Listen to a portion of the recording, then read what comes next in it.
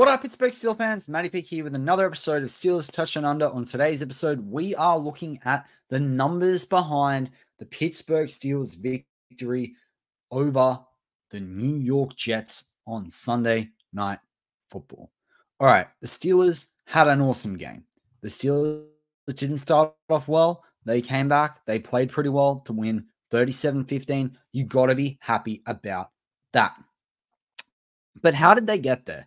There's obviously the film and the tape, and there's plenty of other YouTube channels about that. Everyone knows I love my stats. I love talking GM kind of stuff. I love thinking about the numbers behind things, the analytics, all those cool things. So I want to talk about some of these numbers. Let's kick off with time of possession. This kind of sounds a bit odd, but for those of you that did catch my preview to Steelers versus New York Jets, you will know that one of the 5 areas that are the things that keys to victory that I said was hold the goddamn ball and hold it and make sure you have time possession over 35 minutes, ideally at least over 32 minutes. Well, the Steelers did that. They achieved 32 minutes and 9 seconds, right? That gives them the ball a whole 10% of the game more than their opponent, or close to, right?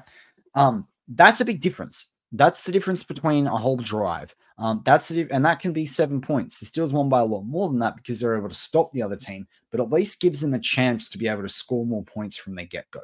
Right? Each team kicks off to each other twice in the game, guaranteed. When whoever kicks off at the half, the start of the game, the other team kicks off at the half. So the ability to hold the ball every 3 minutes longer you hold the ball is an extra drive, maybe even 2, depending on how quickly you can run your drives through to score points. Then you get to your opponent, which automatically increases the potential of you winning a game. So that is a key statistic. And as I've said before, the Steelers, when you go back to time possession, have won. When they own the time possession, they have like an 80% win record, right? So it's really, really key. The next thing I want to talk about is penalties. Penalties killed the Steelers in a couple of their losses, and it was also still a problem a little bit in the Raiders game. 4 penalties for 36 yards is also a really good thing for the Steelers in terms of only 4 penalties. This has been 7 and 8 some weeks. It's much better to see this down to 4. From a team perspective, and we'll talk about players individually as well coming out of this game and how that fed into it. Obviously, the 5 conversions on third down of 14 is not ideal. And it's kind of interesting I'm talking about these numbers. I've heard things like Russell threw for the most amount of yards in a debut by a Steeler since 1950 when the records began, or for the Steelers. Then I also heard things like he's the only one to have thrown for 2 touchdowns and no interceptions on the day on his debut as well. So there are kind of some cool just general statistics there. The first time they've been over 400 yards since 2018, I think I saw, which was kind of hard to believe. I need to go fact check that. I heard that on the Pat McAfee show. But there are a couple of just cool statistical things there that we heard about coming out of this game. So I'm giving you a different set of numbers to those. But so as I said, time possession, third down, penalties are 3 things as a team. And obviously the turnovers, intercepting out Aaron Rodgers a couple of times there was absolutely huge for the Steelers. There was a fumble force as well that they pounced on. Same thing happened. Steelers had a couple of fumbles there with Najee. They didn't record them there, but there were a couple of things there with incompletion and stuff like that on getting the ball back. So that was kind of interesting to see. But overall, from a team perspective, there were 3 stats that made a big difference to this Pittsburgh Steelers team coming out on the margin of victory at which they did. Let's pivot from a player perspective now. Now, passing, as we talked about going into the game, we talked about the fact that Justin Fields, through 6 games, had only thrown for 1,100 yards, less than 200. And I said in one of my keys to victory is pick a quarterback, and I was more for Russell Wilson. I said that I've been on the Russell Wilson train all season. Feel really vindicated on that. But pick a quarterback that will throw for over 250 yards. That is going to be required to beat Aaron Rodgers and the Jets. Now, they still had some defensive turnovers. If they hadn't had those, it would have been even more required. Well, even though he only threw for 55.2% completion rate, 264 yards, that is already almost a quarter of what Justin Fields has thrown through the 6 games. Russell Wilson has done it in 1. Big difference there. Russell Wilson has 2 touchdowns now in the season versus Justin Fields' 5. No interception for Russell Wilson. He had a rushing touchdown as well. Justin Fields has had 5 so far this season. So Russell Wilson at the quarterback position definitely played a lot better. Yards per attempt was 9.1 versus 6.9. Like it just a quarterback rating was 109 despite the vaunted Justin Fields 93.5. It was good. And sacks. Russell Wilson did not let him get sacked very easily. He either threw the ball away a couple of really astute times. He threw the ball down low, so it was an intercepted on a couple of guys.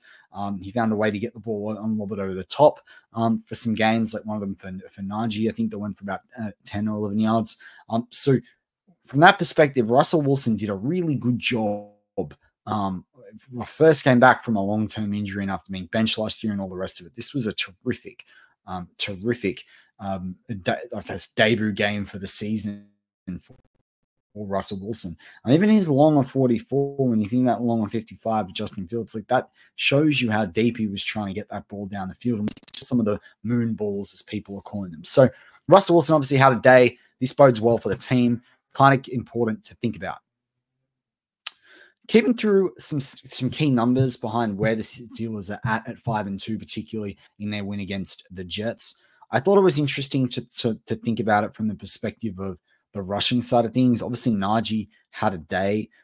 Najee's improved a lot over the last couple of weeks, and he's really improved his fortunes both in rushing yardage and his ability to just make yardage from the line of scrimmage. And that is a big deal for this Steelers team. They need guys like Najee being a real threat.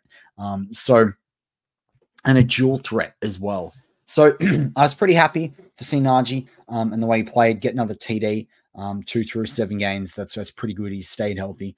Obviously, George Pickens had a day with, I think it was 5 receptions, 1 touchdown, 111 yards. That was pretty big from George Pickens. So I can actually give you that stat directly because we will have it in here. It should be uploaded by this point.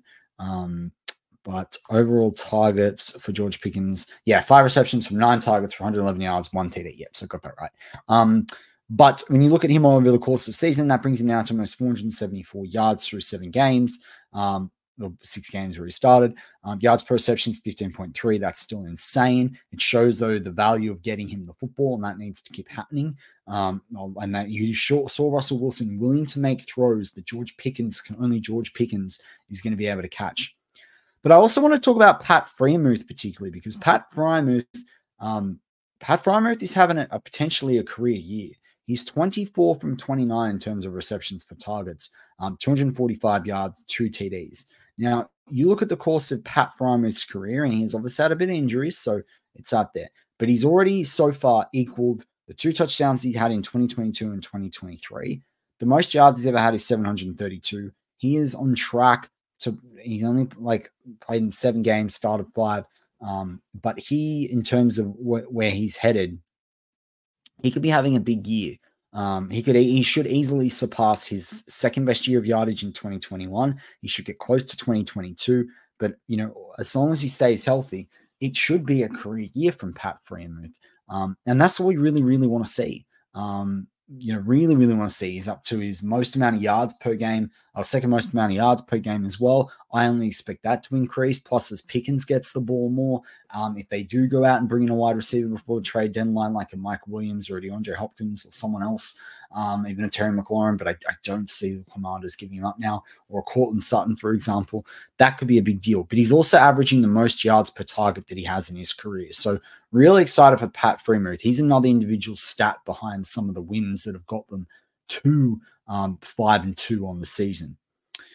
The other guy I want to mention is Van Jefferson, who did get a TD, his first TD of the year in this game. I said in the preview about thinking about wide receivers and getting wide receivers active and what that would mean and the value of Roman Wilson. Then Roman Wilson was out of the game. But I said once Russell Wilson starts opening up the passing game by throwing to the tight ends, which he did with Darnell early, first play of the game, but he did Darnell. He tried with Hayward. He did it with Freiermuth. I said that would open up Pickens, especially if then he can work in Warren and Harris. And that is exactly what happened. And then I said, if that can happen, look for a guy like Van Jefferson or Calvin Austin to have a good day. And Calvin Austin caught a couple of really critical balls. But Van Jefferson had a great TD against the team that his father's a wide receivers coach at. But congratulations to Van Jefferson on his first TD of the year. I love that I could get that right for you guys out there. I love that like that take was correct because Van Jefferson is a good route runner. He could be a really, really good equal third wide receiver on the list with Calvin Austin. So it was exciting to see that particularly. On the defensive side, it's going to be very hard to go past. Obviously, TJ Watt had an awesome game. He's going to have an awesome game almost every game. So I don't want to take that for granted, but it is what it is. But good old Beanie Bishop, 2 interceptions of Aaron Rodgers. It's hard not to hope or overhype this guy. He's had a terrific start to his NFL career. That's all you can say. Really, 2 tackles for a loss. That's pretty actually up there with this team. The most is TJ with 8, Hammer with 4. He's had a couple of quarterback hits as well. I think Beanie Bishop, he's had 1 quarterback hit. He's had half a sack. He's got now 2 interceptions. He's got 4 pass defense, which I think is second on this list. Beanie Bishop, if depending on how many games Zach Frazier misses, I mean, I know Peyton Wilson's out there, but Peyton Wilson's not having the rookie year that that Beanie Bishop's having. And it's kind of cool to think to WVU guys, just down the road, to WVU guys, for all those out there listening, and for my co-host Shannon White, 2 WVU guys could be considered rookie of the year for the Steelers. But I think Beanie Bishop's up there right now. I do think he is in lockstep as the at least defensive rookie for the Steelers in the year, but I think he's of the rookie for the year. In terms of additions, I think Deshaun Elliott's there. I mean, Deshaun Elliott's had an awesome start to the year.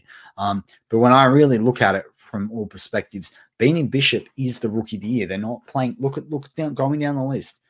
Vertanu's out for the year. Frazier's injured at the moment. Otherwise, I would have said Frazier before Beanie's 2 interceptions. Roman Wilson, we're not seeing anything so far there, and I don't think you're going to this year. Maybe he needs to be shut down for the year. I've seen that take. Maybe that needs to happen. You got Peyton Wilson out there. McCormick is a smoky because McCormick's having a great year. He was a machine in the second half against the Jets. He's going to be terrific next year. Just think how good he is this year. What's he going to be like next year? And then obviously Ryan Watts is out for the year as well. But Beanie Bishop is someone that is having a terrific year, and good on him. As Mike Tomlin says, he's willing to learn. He's willing to do the hard stuff. He's getting everything right. He is older at 25 too. He's an older guy. Had a 6-year college career. But as Mike Tomlin said, in the situational football meetings on Fridays, Beanie Bishop's in there asking the right questions, doing the right things, implementing the knowledge. And congratulations to Beanie Bishop on a great game and what is turning out to be a fantastic rookie season. Now, for him, it is about staying fit. So that's another guy that's, I guess a number behind why the Steelers are at where they're at, why they beat the Jets, why they're at 5-2. So that's kind of that's a big thing that I think that a lot of fans might be looking over a little bit with other things going on. I thought Patrick Queen looked a bit better in this game as well, so that's nice to think.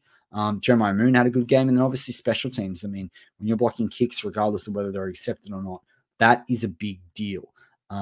But look, that kind of brings me to what I was kind of the numbers that stood out to me. I've talked you through 3 numbers at a team perspective. I've talked you through some interesting numbers on offense and defense as well. But those things are really good examples of how the Steelers have got to where they're going, got to where they are right now, but also what needs to continue and where they want to go, and how many more players can we start to bring across this journey that are having career years, might not be already total in the yards per mount for the season that they've received, that they've been able to catch, but it might be that the yards per reception, it might be for like Pickens and Freiermuth, for example, they're really good signs. A guy like a Beanie Bishop having a critical year in a critical spot with so many defensive back injuries, and on a day when they elevated CJ Henderson. So really excited about where this team is headed at 5-2. One more game against the Giants on Monday Night Football. Then they go into the bye. Then they come in for the downward stretch. And if they can go in at 6-2 into that bye period, this looks good. It's win 4 out of 6 division games, and suddenly you're at 10-2. Maybe they drop a couple in and around that, in terms of Philadelphia. But then you beat one of Kansas City or Philadelphia and the Commanders. You win 2 of those games, 4 division games. Suddenly you're 12-5, that'd be put them in a really good stead to both win the North and definitely, go into the playoffs with some momentum, even if they don't win the North. So I think 12 games probably can win you the North, particularly if you win both games against the Ravens. I really, really do. But yeah, again, there's some more numbers behind what the Steelers now need to do between now and the end of the season to be able to make a playoff push. But let me know in the comments, is there a number that stands out to you? Is there something really exciting that you're liking about this Steelers team? And as always, go Steelers.